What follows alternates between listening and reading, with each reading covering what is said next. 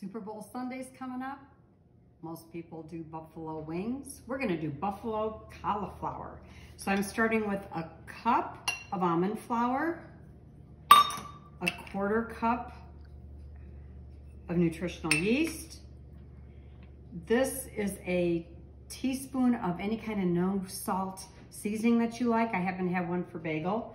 It's also a teaspoon of paprika, and I put about an eighth, however hot you want it, of the cayenne pepper, along with a tablespoon of Dijon mustard and 2/3 of a cup of water.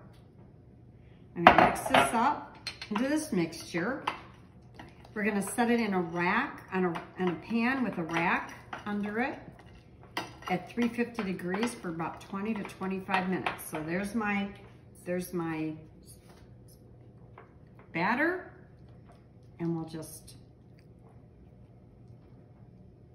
put each one of these cauliflower on a rack. On a rack, I think it turns out a lot better.